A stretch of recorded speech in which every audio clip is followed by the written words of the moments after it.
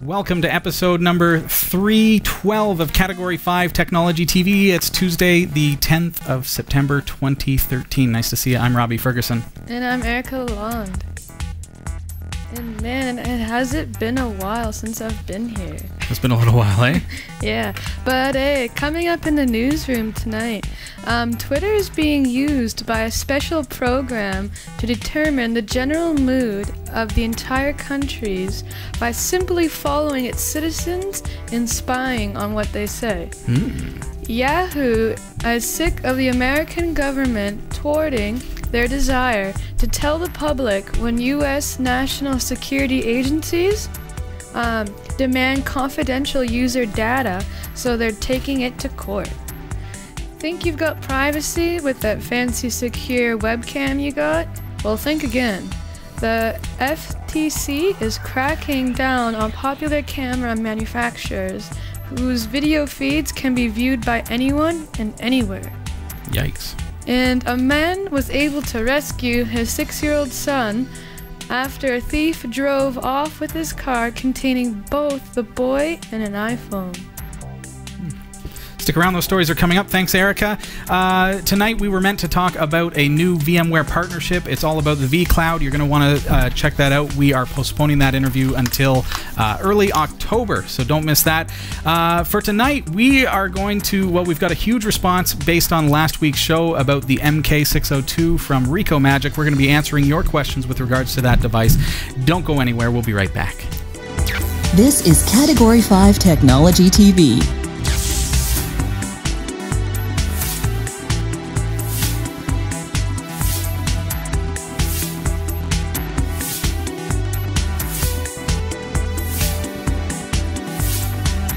At EcoAlkalines, we believe you should be able to trust your batteries not just here, but here, and here. But with one exception, you should also be able to trust your batteries here.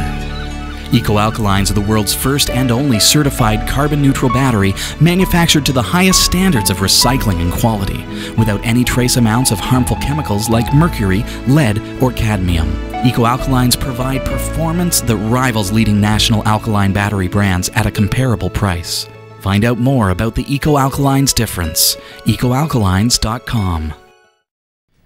This is Category 5 Technology TV. So good to have you here with us this week. Nice to see you, Erica. Yes, it's good to see you Been a too. while. How's school been? Now, you finished school. This was the story. She finished school and then started back up again. Yeah. So as a glutton for punishment, how's it been? Good. I had a month off, which was nice. Well, that's not so bad. Most university students get 4 months off. I had a month, but that's okay. You're working hard then. All the extra learning. All that, good. You know, summers, everyone's partying. I'm learning. Oh. Speaking of partying. I'm now 19. I don't know how she made that connection. I was going to say, I really like clowns. Well, 19. Well, hey, congratulations on that front. Yeah. Stay safe. I have been. It's been really great, honestly. It's nice. We're in Canada, by the way. Yeah, folks. in Canada, 19 is the legal drinking age. 18, you can go to Montreal and Quebec. Neat. Yeah. Look forward to your 19th birthday then. Well, it was good. And nothing against Quebec and Montreal. We love you know, you're 18. They give you a year start. Very good, very good. Okay, hey, check out our mobile website, m.cat5.tv. All you have to do is scan that code or visit that website with your mobile device. You'll be able to watch live. You'll be able to tune in to the audio of the broadcast and actually watch past episodes right there at m.cat5.tv as well. Speaking of kind of being able to get around, I want to take a look at our map. Sorry, you were just about to say something and I interrupted, but look at this. I think this is so cool, folks. This is where you guys and gals are watching from tonight. Wow. And a lot of these places, you know, I don't even necessarily recognize. I saw Luxembourg. There's Moscow. Wow. And surrounding cities and Washington, Lots D.C. of Washington. Yeah. New York. New York. So thank you to everyone who's watching from all around the world tonight and throughout the week on demand as well. Category5.tv. It's always just wonderful to have you here. Please pop us an email live at category5.tv if you'd like to say hi. And if you'd like to see where everybody's watching from, go to map.cat5.tv. And Category 5 is a member of the Tech Podcast. If it's tech, it's here, and is the International Association of Internet Broadcasters. All right. Well, we've got your viewer questions in tonight, and we are definitely going to tackle those. I've got a lot that I want to look at tonight. Before we get into the show, I just want to let you know, if you don't know it already, this is for you Star Trek fans out there, all you Trekkies and Trekkers. There is a new pilot going forth using Indiegogo to fund the project. And what's so exciting about this is that it has a lot of people that we actually know and love. Tim Russ, for example, is the director of the pilot. So Tim Russ, of course, being Tuvok from Star Trek Voyager. We've got people like the actor who played Harry Kim and all that. Go to cat5.tv/Star Trek. That's going to take you to the Indiegogo profile for this. And the reason that I want to direct you to this, notice that there are only 3 days left to this. And you see that there is just a wealth of information about this upcoming series. There's Tim Russ, Garrett Wang, who played Harry Kim, Robert Picardo, who played the Doctor, the holographic Doctor. He's playing Dr. Zimmerman, and a bunch of other familiar faces. Richard Hurd, who played Tom Paris's dad. He's playing Admiral Paris again. And so it's legit. Like, this is the real thing when it comes to, we all dream of a new Star Trek series. And so what they're actually doing is they're doing a pilot. They're going to pitch it to the studio, and they're going to hope for the best. So this is your chance to help fund that. They're going to be going forward anyway because they met their minimum goal, but as they raise more and more funds, they're going to be throwing things out like being able to do better makeup, being able to do better sets, being able to do more with what money they've been able to raise. So, and you can donate to that, and you'll be able to pick up a free copy in HD of the video once it's out. So it's awesome. Yeah, cat5.tv/Star Trek for that.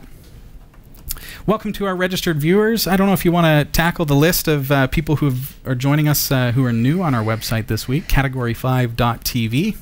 We got Root Lennox. I like that name. Carl WC. Gary 85739. Hello. We got the big one. We got Droid 1, Mike 69DE, and Pear.tree. Pear.tree. Nice to have you all joining us. If you'd like to become a registered viewer on our website, category5.tv is the place to go. You can register right there. Thank you also to our viewers who have sent in donations this week. You know that we got hit by lightning here at the studio last Monday.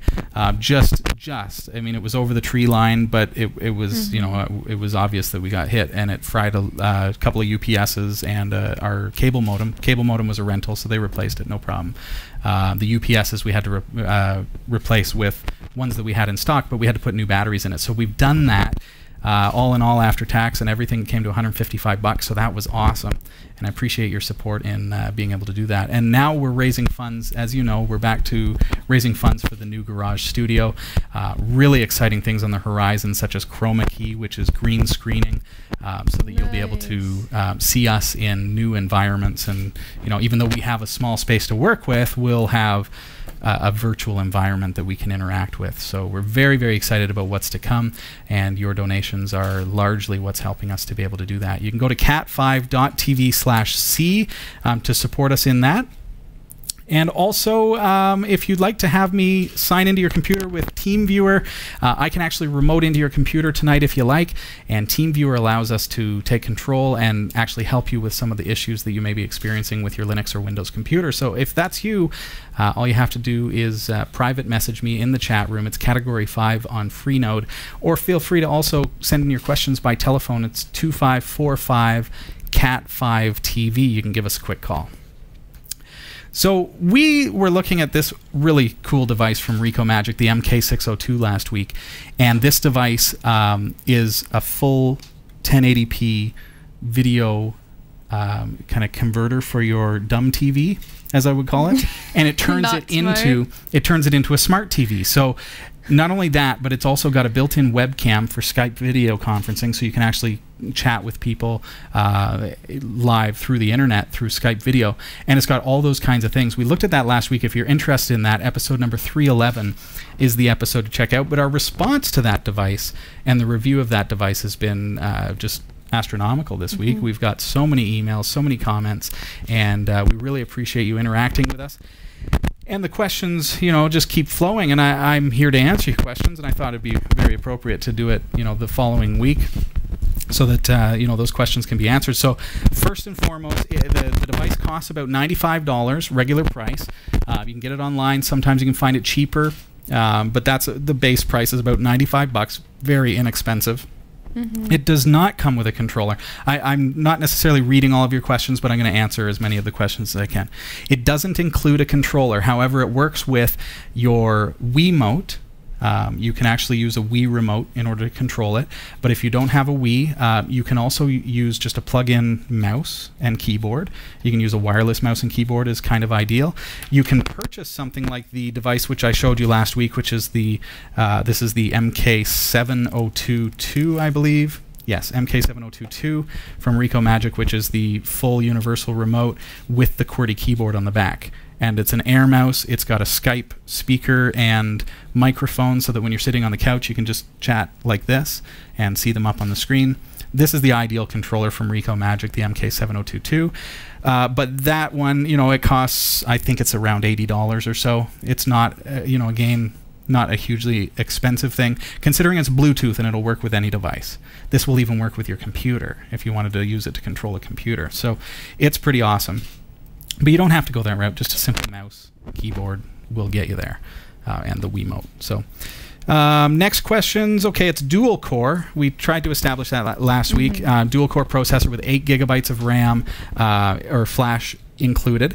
It's Android 4.1. It has Bluetooth. It has Wi-Fi. It has Ethernet. It has HDMI output as well as audio-video output, so that you can plug it into an old TV and make your old CRT TV a smart TV, which is astounding. And it does have full 1080p output. That's what they claim. But that brings us to our first question. I don't know if you'd like to read this, Erica, but Pear Tree writes us. Yeah, I was just looking at this. We just watched your review on the new MK602 device, and to be honest, I don't know much about that one. However, showing mode lines doesn't prove anything. Have you actually tried switching to 1920 at 1080? Did it work? So, well, let's... Here's the... I sense a challenge. I love the tone of your message there. It's a challenge. Yes. Showing mode lines doesn't prove anything. And you're right. I mean, when I was doing the demonstration last week, I just kind of brought up, yeah, you see that it can do 1920 by 1080. So I said, okay, well, I'll plug it back in. Everything's still hooked up. So here we go. We're going to fire this thing up. And we'll actually take a look at this tonight for you. And we're going to switch the resolution. Now, when you plug in a device like this to your TV... Typically, what do you see? You see a little box up in the top left-hand side, or whatever this says. 1280 by 720 progressive scan. I say 1920 by 1080, and that's how you can tell. That's a real easy way. Now, we don't have a TV that I can plug it into and show you that will do that. What we do have is Wirecast, Telestream Wirecast, and an AverMedia capture card. We've got HDMI output going directly into that Rikomagic MK602 into the AverMedia capture card. So we can still emulate that exact effect by changing the resolution. So as that boots up, here we go. Okay, so all that I need to do, I'm going to demonstrate this for you. We're going to go up into the applications here, go into settings. And we want to change the screen resolution. So not under display, it's under screen. And you'll see the HDMI mode. So what I'm going to show you here, we're actually capturing this to Telestream Wirecast at 1280 by 720. That's what we're broadcasting in right now. So what we want to do is we want to bump that up to 1920 by 1080. So we're going to go HDMI mode, and let's try at 50. And you'll see that I've lost the screen because I'm capturing at 1280 by 720. So if I increase that now to the full resolution that it's supposedly giving me, 1920 by 1080, you see the capture's back, and it's working perfectly at that resolution. So we're actually getting true 1080p. We'll go up to 60. And there we go. Still have control. Everything's working great. And that's at full 1920 by 1080. That's not squished or anything. So if I change the resolution to a resolution other than 1080p, you'll see that it doesn't bring in the input at all. There's 1280 by 720, which I was originally using, and it worked. And there, as you see, it's required that it actually works. So 1080p is for real. Because the impression that I got from your email was that we were actually, that you suspected that it wasn't true. Well, it is, and I hope that we've proved that for you tonight. So, okay, next question that we received about that, and I hope that with the mic difficulties there that you were able to make out what I said, but I hope that the demonstration, and so there's my distraction there. Our next message comes from @Melendez, and they say, Robbie Ferguson just watched episode number 311. Question. Does the MK602 support playback of H.264 encoded MP4s using... he's basically saying I'm using Rasp BMC for it right now. So I'll demonstrate that. First, we're just going to nip these mic issues in the bud. Can I just get access to your mic here? Thank you. There we go. And just make sure that's there. Okay. Hopefully, you let us know, chat room. Okay? If we have any more issues. Okay, so the question, does it support H.264 MP4s? Best way probably for me to determine that is to use one of our MP4 files. So I'm going to bring up our website, Category5TV, and we'll go to the show, RSS feeds and subscriptions, and we'll just grab, there's our H.264 feed. Click on that. And let's save last week's episode, which is I know it's an H.264 file, so I'll throw that onto my desktop. And that's going to take about 1 minute to download. So talk amongst yourselves. 1 full minute of needing to figure out while we download. 13 seconds. It jumped. Look at that. Skyrocketed. No word of a lie. 9 seconds. How did that happen? Very accurate. As far as its assumptions as to how long it's going to take. 2, 1, done. Okay, so now I've got a copy of that file on my desktop. There it is. Okay, so best thing for us to do is go into Terminal. And we're going to go into my desktop. And I'm going to go Media Info and that file. Media Info is a great tool for Linux that tells us all about the codecs and everything about that file, just so that we can see that this is indeed what we're looking for. It is a YUV H.264 file with AAC audio. Everything looks good. MPEG-4, and I actually encoded that with, I think, now that says AVC. I hope that this is the right format. I think it is. But let's just determine it by, I'm going to transfer it over onto my SD card here and plug that in. And this is really, really easy. I mean, the SD card adapter, the SD port in the back here, just plug that right into there. And it's going to detect that, no problem. Still having issues, or are we good? No, we're all right, good to awesome. go. Okay. So with that in, sounds crystal clear. Perfect. You can see my card has been detected. And I'm just going to go into the video player, and we'll see that there you go, that file is right there. So click on it. Welcome to episode number 311 of Category 5 Technology TV. It's Tuesday, the 3rd of September, 20. Right. So there we go. I mean, that's that file from our H.264 feed. No issues there coming off of an SD card. We can access it through the file browser too on your network if you have a central storage mechanism like a NAS unit or something. You can use that to actually store your videos. download your RSS feeds to that, like a Category 5 and any other podcast that you watch, and you'll be able to stream them directly to the device through Wi-Fi, through Ethernet. Works pretty good. So, and I'll keep testing, and if you send in your questions, I'll keep testing and playing around.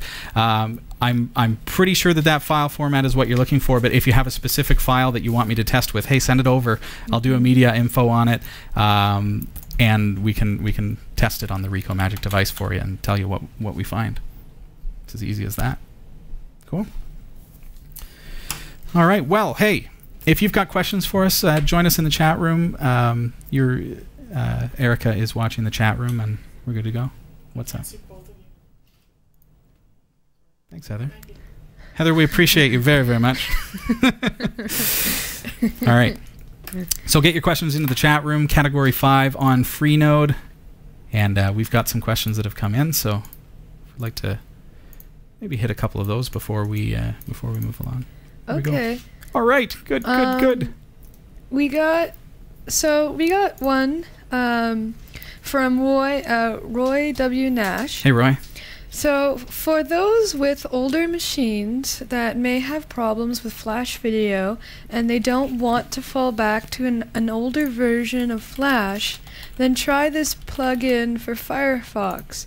It converts Flash video to HTML5 on the fly without any noticeable lag. Any Flash plugins must be disabled first for the replacement plugin to work. That's interesting. Okay, I'm clicking the link here from your email, Roy. YouTube Flash to HTML5. Okay, so it's YouTube. So to be clear, it's not converting. Now, they've said it converts YouTube Flash videos to HTML5. I doubt it converts. What happens, though, is that when I upload a video to YouTube, they automatically transcode everything. So there are HTML5 or MP4 files available now based on the transcoding process. So maybe what they're doing is they're replacing the Flash player with an HTML5 player, which if you use a browser that supports HTML5, that's going to be the default anyways, because that's what, it's going to push toward WebM. That's what Google wants you to use. But that's kind of cool. So if you're using Firefox, an older version that doesn't support HTML5 out of the box on YouTube, then maybe that will just, I would think it would strip the code and change it to an HTML5 thing. So anyways, there you go. addons.mozilla.org. Search for YouTube Flash to HTML5, and we'll post a link in the show notes for episode number 312. And this is Category 5 Technology TV. Thanks for tuning in tonight. Questions, feel free to pick up the phone, 2545-CAT5TV, or pop us a line in the chat room. It's Category 5 on Freenode, or just through our website. So, well, we've got some interesting news stories that we could... a lot on privacy as well. I think that's kind of the theme. The theme, internet is kind of going that privacy. way. I mean, if it's not about what's going on in Syria, it's going to be about the privacy issues and the fact that the government in the U.S. has basically found ways around the encryption on your cell phones, and so now everybody's talking about the fact that, oh, the NSA is listening to your phone calls. It's all about security and national security and personal security. And now we present you with the news. Top stories from the Category 5 newsroom. So, British scientists have developed a computer program they say can map the mood of the nation using Twitter. Named Emotive, it works by accessing the emotional content of postings on the social networking site. The team responsible for developing says it can scan up to 2,000 tweets a second and rate them for expressions of one of 8 human emotions. They claim Emotive could help calm civil unrest and identify early threats to public safety. I wonder how accurate that could possibly be, because you think, like, as you're telling the story, I'm thinking about, sports games. Okay, so it's using Twitter to determine the mood of the nation, and so they're watching for civil unrest, and all of a sudden there's this flood of, this sucks, you made a bad call, you're such an idiot, and this is going on all of a sudden, and thousands of people are tweeting, after the football game. Or maybe after the referees. What's Twitter going to do? Exactly. Contact the referees. 1 million people are mad at you right now. Well, they'll just be the computer program might think that they're about to erupt into civil unrest. Well, they're gonna riot, some way or another. Let them do it on the internet. Yeah. And then you got to admit that there are some that just tweet nothing but nonsense. Yeah, and what about those people who complain about their life every day? Oh yes. What about you? No, you're not. You don't do that. Of course you don't. Oh, life's good. Yeah. Well, hey, that's it. It's like a whole different spin on the Big Brother-ish thing, and The Onion actually recently touched on this. I don't know if you watch The Onion, but I recommend that you check some of their stuff out. Some of it's not G-rated by any stretch, but they recently touched on the NSA and the CIA and FBI all actually own Facebook and Twitter. After years of secretly monitoring the public, we were astounded so many people would willingly publicize where they live, their religious and political views, an alphabetized list of all their friends' personal email addresses, phone numbers, hundreds of photos of themselves, and even status updates about what they were doing moment to moment. It is truly a dream come true for the CIA. Much of the credit belongs to CIA agent Mark Zuckerberg, who runs the day-to-day Facebook operation for the agency. And so it was this whole spoof on how those are actually monitoring services. And so it's funny that in the news then all of a sudden, they're actually able to take all that information, conglomerate it together, and generate some kind of information about the nation itself. It's kind of interesting. Well, to me, what's interesting about this as well is that some kind of computer programming detecting human emotions. Yeah, in what could writing. those 8 emotions be? Yeah, like I'm wondering. Happiness, anger, fear. That's 3. Craziness. Is that an emotion? Crazy. It's an emotion. It's for an Erica. emotion. I'm feeling craziness. Or my rage. I feel rage. That kind of goes under anger. I don't know. What else could there be? Sad. Did we get sad? Yes. How could there be anxiousness? So the computer knows of more emotions than we do. I mean, we've actually started making up emotions. So, hey, that's kind of crazy. Okay, moving along, looking at Yahoo, they are demanding reprimands. No, they are actually taking the U.S. National Security Agency to the courts. They are requesting that they actually be allowed to disclose when the U.S. government requests personal user information and what it's all about. The move comes a few days after Yahoo published its first transparency report detailing the overall number of global government requests for data. U.S. laws, get this, they actually prohibit organizations from providing a breakdown of these figures. Yahoo said withholding such information from the public breeds mistrust and suspicion about the U.S. government. It's not all about Google. I mean, we hear all the time about how, people are outraged that Google picked up some information while it was driving by your house with the Street View car. And now we're learning all these things, and not to get into conspiracy theories whatsoever, but that they're actually silencing Yahoo, and Yahoo wants to say, here's what the government has requested and here's why, and as a matter of being transparent to their users. So it's going on where, the government is requesting this information, private information about users of services like Yahoo, and they're not allowed to disclose it. We'll see what happens there, because they are actually putting their foot down and saying something has to change. Well, that's good, because Facebook did nothing. Well, Facebook is owned by the FBI, aren't they? Yeah, and it's like they did nothing. It's like... it's like, oh, so this person's doing all of this, but I like to get into their private messages at the same time. There was They're not another really private. There was an interesting video that was going around and became viral there for a little while, where they had kind of staged a tent to look like a medium. So like a fortune teller kind of person. And so they brought people in, and the person would sit down, and this fortune teller would tell all about their personal life, and the people were freaked out, and they're like, how do you know this? And it's like all of this very personal stuff, like I mean very personal, is being disclosed by this fortune teller. And so then as the curtain is drawn back, they actually draw back a curtain, you see that there's a group of kind of hacker people that are actually using social media, Facebook, Twitter, and all of these kind of profile connections and hacking through accounts in order to get information that that person had posted online that they thought was private.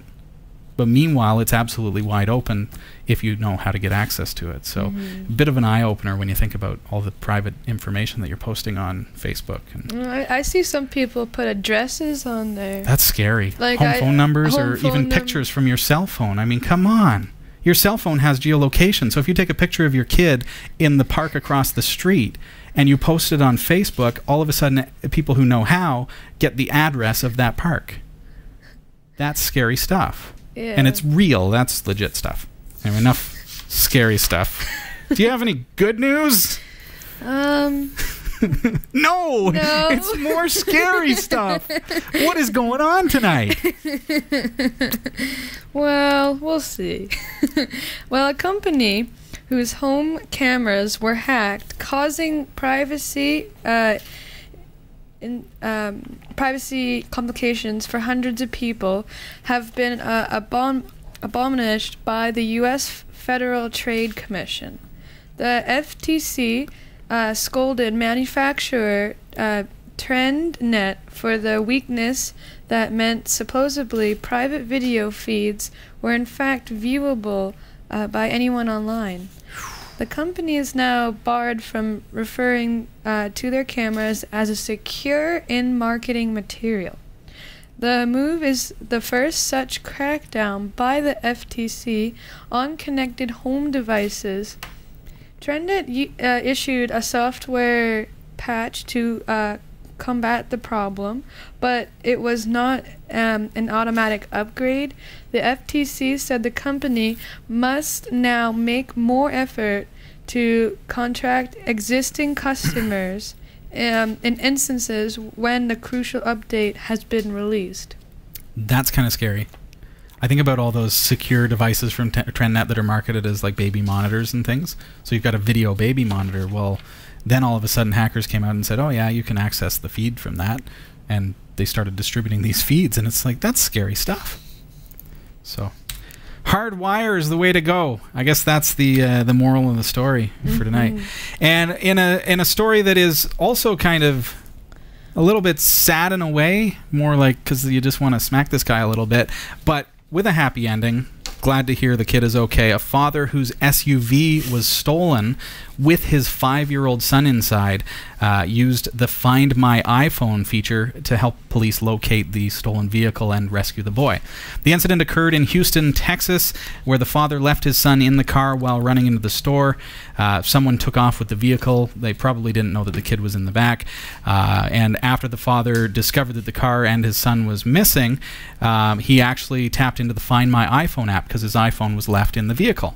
Fortunately, he actually had his iPad on him, and so he was able to do it fairly quickly and was able to do that. Police then relied on the information to track the SUV and arrested the carjacker and recovered the boy without any kind of incidents. The father was definitely thinking on his feet, I think, to tap into that technology, but I think also you just want to smack him and say, what are you thinking? Don't leave your kid in the car. But cool that technology has been able to do something that is like something very quick cool. Like that.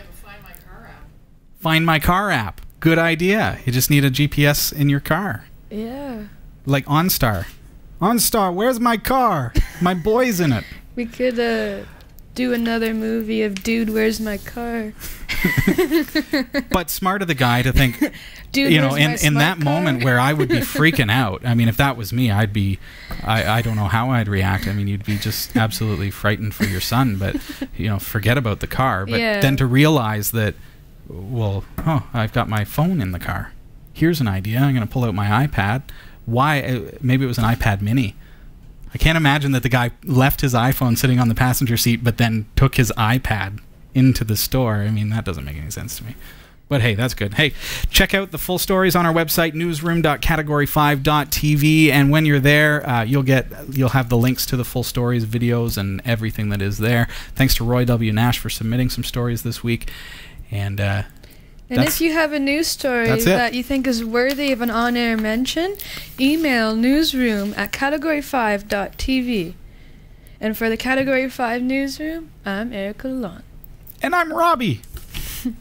And also, on that last story, Jot's saying that in Europe, there are plans to put a GPS GSM in every car so the car can dial in case of accidents, but this allows everybody to track a car as well.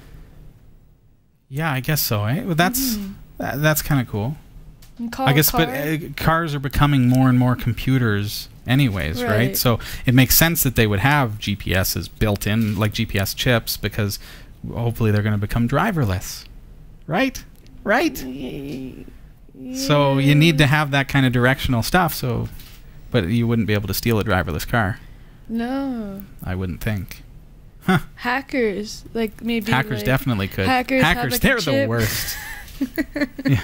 Have a chip, go into your car, kind of, you know, make it their car now.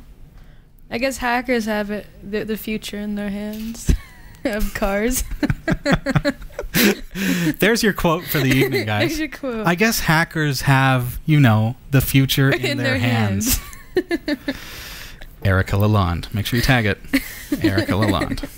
Hey, this is Category 5 Technology TV. Thanks for joining us tonight. It's www.category5.tv. My name's Robbie Ferguson, and I'm here to answer your questions if you have any. So send them in. Get us in the chat room, Category 5 on Freenode, or pop us an email live@category5.tv. So I know we've got more questions there, so you can get those in queue. I want to say greetings to everybody who's watching us on YouTube tonight. Make sure you comment below and subscribe to our videos. Also, you know, do all that stuff. Like this video if you care to, and certainly we love getting your comments, and we love having your subscriptions as well. Our YouTube followership is growing. We weren't on YouTube when we first started the show, so you know, over the past little while we've really started trying to vamp that up. So we appreciate having you here. Also, blip.tv, viewing through there. Nice to have you joining us. Miro Internet TV, super great to have you here. Firstrun.tv. Nice to see you, and everybody watching on their Roku device, and wherever you're watching from as well. Just nice to have you here. Well, all right. We got a question from Mike69DE Mike. from the chat room. So he has a question regarding bash strips. So how can I design a script that automatically answers, uses the root password when starting, for example, MySQL and other services? Maybe it's not the best idea to use the root account. Right now I have two scripts accessed by two lines from the lines. lines. Just a typo, yeah. Lines from the desktop to start and stop some services. All right. Works, but I have to enter the password manually, and I want to avoid this. Okay, so bash scripting here on Linux, creating a script to do something. Not sure what it is that you're trying to do here, Mike. First and foremost, when you're running a script, of course the user, well, I kind of got to back up, because what are you doing that you need to initiate MySQL through a bash script? Because if it's installed in an init.d, it's going to automatically, pardon me, the daemon's going to be running, and it's automatically there. If you're trying to use like a PHP script, can you kind of explain a little bit what you're trying to do? So should you be using a script that automatically sudos and creates a super user environment and then does stuff? Probably not. Instead, your approach should be to create the script agnostic of who the user is, but then run the script as the super user. So that means if you are, for example, wanting it to run automatically, do it through a cron job and run that cron job as the super user, the root user. You could also have it running through like rcs.d and have it so that it's running as a user, as the root user on boot. Beyond that, you don't want to have a script that automatically elevates applications during the execution process to root, because then you're opening up yourself to severe exploitability, if you will, if somebody were to get a hold of that script. And then it totally depends on what you're doing. I mean, if you're doing things over SSH, you can create keys for your computer so that you don't have to authenticate using a password. That's always helpful if you're using like SMBFS or something like that, but not clear about what you're trying to do. So I'll just say probably best to elevate the script that contains all the commands, not try to elevate the commands in the script. So I hope that helps. Cool. We didn't see any more questions there. All right. But if I go to our emailed questions, we have one from Demi Elisizia. I'm sorry if I butchered your last name. But hey Robbie, my church plans to make live video streaming of its service every Sunday. This is kind of new for us. I would like to have some knowledge about what should I prepare for the hardware and software, how fast the internet should be for the info of my church, and it's kind of using Panasonic MX70. Okay. Is it possible to connect them to the hardware, or should I have changed it with HD video mixer?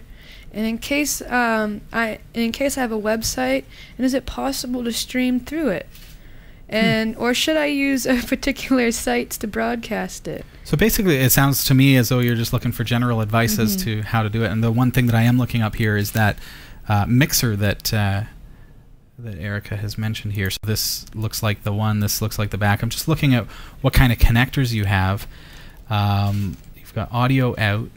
So this guy has got. It looks like BNC outputs, right? So as long as you're, you've got, is your SDI out? Yeah, there you go. You've got an SDI output.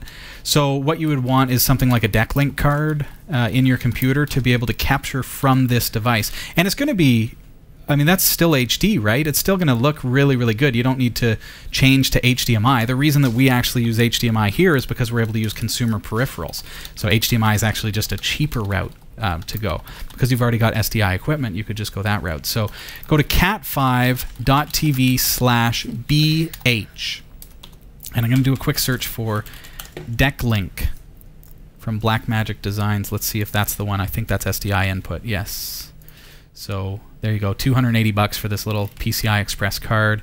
It's an X1, so it doesn't take up much room, and you can put a couple of them in if you need to. And that's going to get your SDI input from that mixing console. Okay, so you've got that now. You've got a capture device that's going to do the video, and then of course you run the audio into your sound card as well, and you mix it all together with software.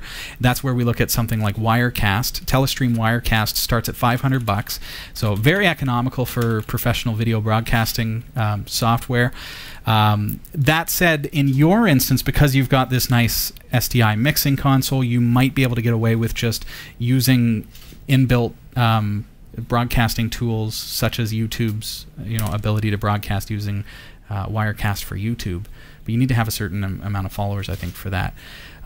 So with regards to, so that's to create the stream, sure. Look at Wirecast, cat5.tv/Wirecast. See if that has features that you want to add to your chain.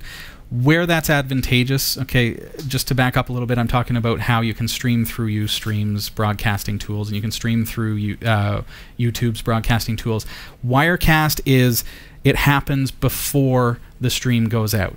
So as you can imagine, understanding audio chains and video chains, nice thing about having Wirecast in the mix from cat5.tv/Wirecast is that you'd be taking direct SDI off the board, and then with Wirecast you could be recording to disk at the same time as you're broadcasting out. And when you're recording to disk, it can be a different frame size, it can be a different bit rate, it can be different video and audio qualities than the stream that's going out, because the stream that's going out is going to be much less quality because it's limited to your internet connection, as you already understand. So with Wirecast, you can set up like a really good solid record to disk. It's like a digital recorder. As long as your hard drive is fast enough to handle the throughput, you'll be able to record the file in real time in full HD. Beautiful stuff. So then you create a secondary channel that's going to actually broadcast out to YouTube or Ustream or Justin.tv. All of the options are included with Wirecast. And then you can set that down to a much less, smaller screen size, smaller bit rate, and it's going to use a lot less bandwidth. And what internet connection you use is going to be entirely reliant on what kind of broadcast quality you want during the live broadcast. Keep in mind you're going to be recording to disk as well, so after the service you can burn it to DVD, you can burn it, you can share it with people on flash drives, you can put it up on your website and stream it directly off your website, you can put it on a YouTube channel, and you then have access to this vast resource of YouTube viewers.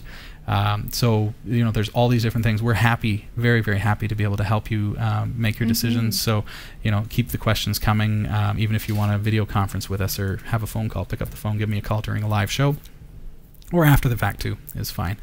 But hopefully that'll point you in the right direction. So internet connection, absolutely DSL is your minimum, and that's really hurting you. Video quality on a DSL connection, you've got about 1 megabit up. You're not going to be able to push more than half of what is available to you because you've got other things going on.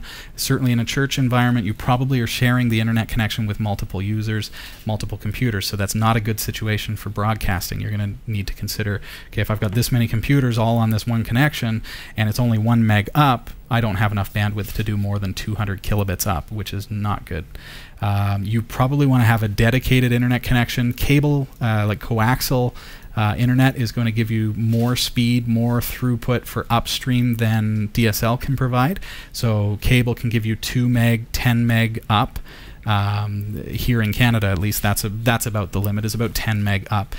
And then if that will allow you to broadcast full HD. We broadcast at 480p. Full 480p through YouTube, and then we record to disk at 720p, and after the show we upload the 720p files, just to give you an idea of how that works, so that our upload during the live show isn't maxing out our connection, but we can later add the higher quality file for those who want to download it or watch it on demand. So thank you very much for the question. Yeah, thanks. That was from David and from Indonesia. Oh, cool. That's Thanks, pretty David. Cool. We have a question from our chat room. It's SR Wenches, or Hey, Sir Wenches. I have a cheap 27-inch monitor that I'd like to use for a nice picture frame. What's a cheap, low-power way of doing it and grabbing the photos off the server? Preferably Rikomagic XMBC on Raspberry Pi, something else. Yeah. That's kind of what I'm leaning toward, is kind of like a Raspberry Pi kind of mod or something like that. Because it's a monitor, the question becomes, does it have HDMI input? Because HDMI is typically not for computer monitors, but some of them do have a HDMI input. So that would be the question. So the Rikomagic devices primarily are all HDMI output for the HD stuff. This one, the MK602, also has the AV output. So if you have composite, the red, white, and blue, or red, white, and yellow, so that would give you, access on a different TV. So that might not be the device for you. Is there a cheap solution? That I think probably just the Raspberry Pi running, just the multimedia version of that. What was the one that our viewer was using? Our viewer, he says that he's not using anything at the moment, but he's not too sure what to use. Okay. From the server. Melenthus on Twitter today sent us that message, and RASP BMC. That's what I thought it was. I just wanted to be sure.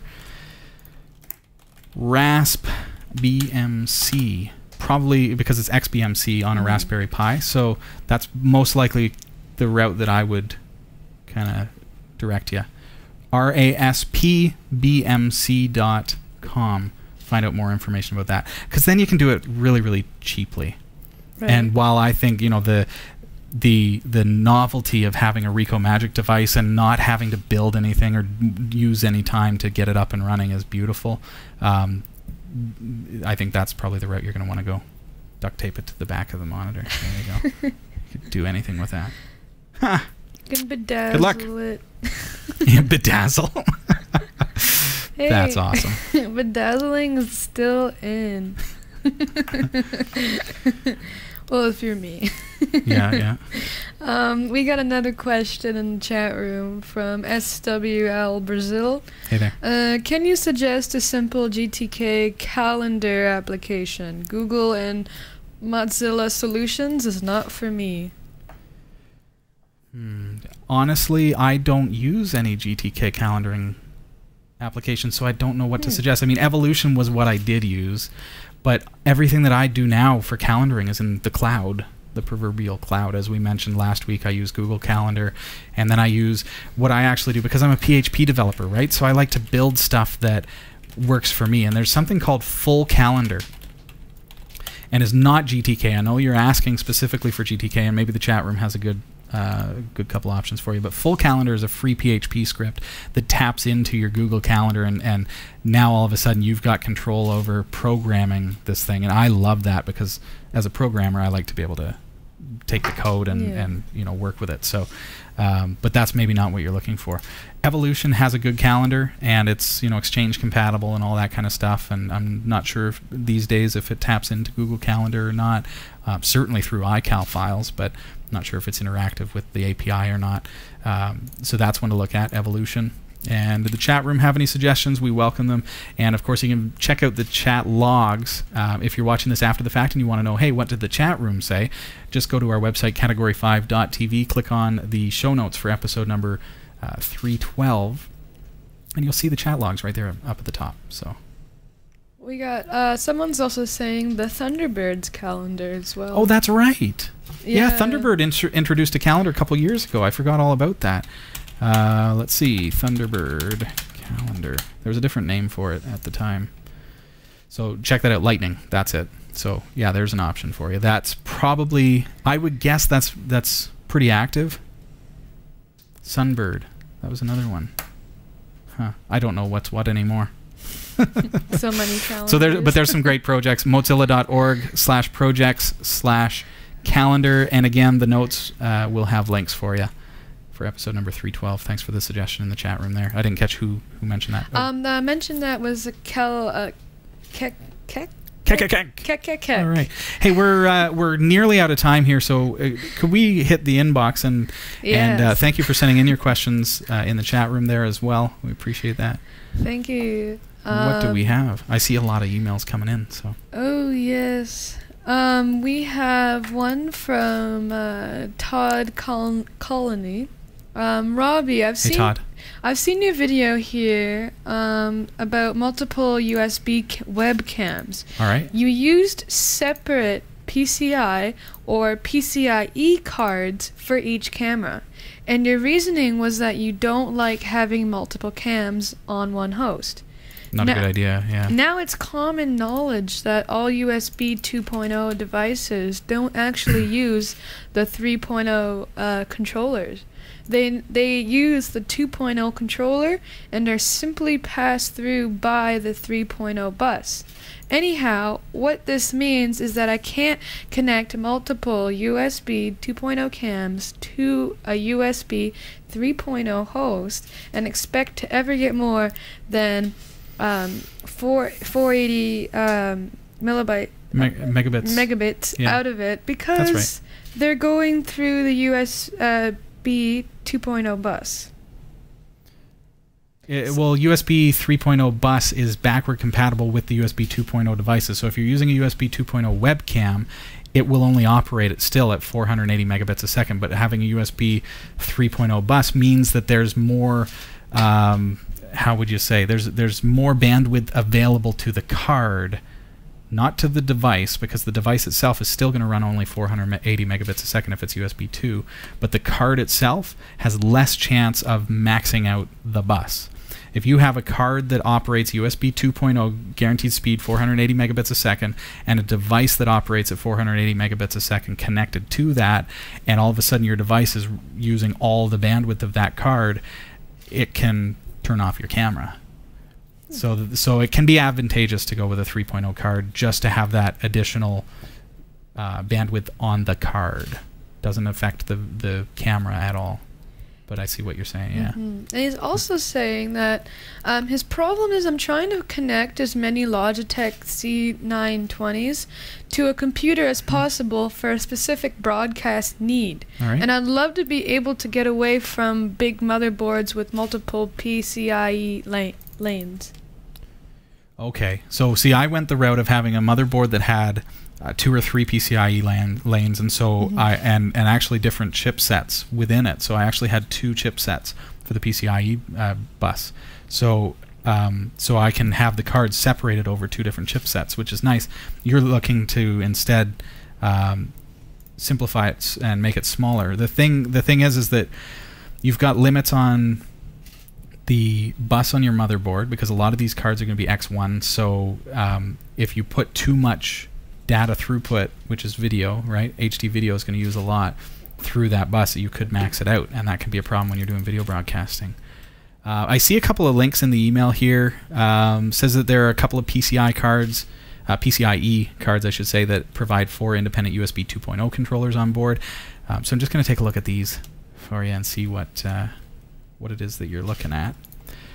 So in case it's not clear, what our viewer is trying to do is connect multiple HD webcams from Logitech into a computer for broadcasting live, while not having to have a whole bunch of cards to plug those into. So I'm looking at these devices that you're interested in. Okay, so first one is this USB 2.0 controller card. Is it 4 separate buses? See, what you might be misunderstanding is that it has 4 ports, but it's still one bus. There's only one chip on that. See that? So there's only one chip. There's only one bus. And so in fact, if I'm not mistaken, does that not tell me that it's only 1.5 megabit data transfer rate? It's the whole card is 480 megabits, but it's divided by 4. No, what is the 1.5? Obviously not. But it would be 480 divided by 4, so you wouldn't have enough. You'd have 120 megabits per card. 4 USB in seconds. That's the fear with that. That's what I think about that first card. Second card, again, one chip. Is it 4 separate individual buses? It has capacitors on each. Does it say? Details. 4 USB ports, but that doesn't mean... Okay, 4 independent USB 2.0 ports and an internal shared port, but what is it sharing with? Okay, high-speed USB 2.0 data transfer rates up to 480 megabits per second on each port simultaneously. Okay, so this card looks like it is separate buses for each port. So that means that each individual port has 480 megabits per second throughput. So your PCI Express X1, which is what this one uses, that's the interface that you plug it into, is 2,000 megabits per second. So that's this connector here. Okay. So you basically have the 4 controllers each have 500 megabits divided among themselves. That's more than enough for 480. You've got 20 megabits overhead, so yeah, should be good to go. So that card sounds all right, and that's a good idea, because if you can accomplish that with USB 2.0 webcams, that card is going to push your X1 bus to the limit, because like I say, you've only got 2,000 megabits to work with, and so divided by 4, each port is getting 500 megabits, and each port is demanding 480. So if you have a motherboard, here's the thing: if you have a motherboard that has only one PCI Express lane, and you have that card in it with 4 cameras, and then you plug in a printer, well, you've already maxed out all of the available PCI Express bandwidth, right? You have no room to put in a second card, because if the bandwidth is 2,000, it's possible, but you're pushing the limits of the bus, I think. That's all. But it's worth the risk for $65. I'd try it. So I didn't take risks, right? Because we broadcast every Tuesday night. We don't have time to take risks. We can't take risks. Yeah. Only on New Year's Eve. So give that one a try. That Star Trek one. I was going to say Star Trek. Sounds like it might do the job quite nicely. And you report back to us, and I might pick up one for the studio here because that sounds pretty decent. Yeah. Hey. Well, thank you for your question, Todd Colony. Thank you so much for the question. And hey, if you've got questions you'd like to send in, I can't believe we're actually out of time here, but we still have more. We got more questions. We're gonna put those ones off for next week. I'm sorry if we didn't get to them for you this week, but hey, do email us live at Category5TV and also communicate with us throughout the week. You can visit our website. Do make sure that you register on our website so we can say greets to you and give you all kinds of silly rewards. And if I didn't get to your question in the chat room, you could always just email it to us, and it can also be read on air live the next show. We will definitely do our best. Always do. Hey, thanks so much for joining us tonight, Erica. Always a pleasure. It's nice always good to be here. So, take care. Have a great week, everybody. Everyone. See ya.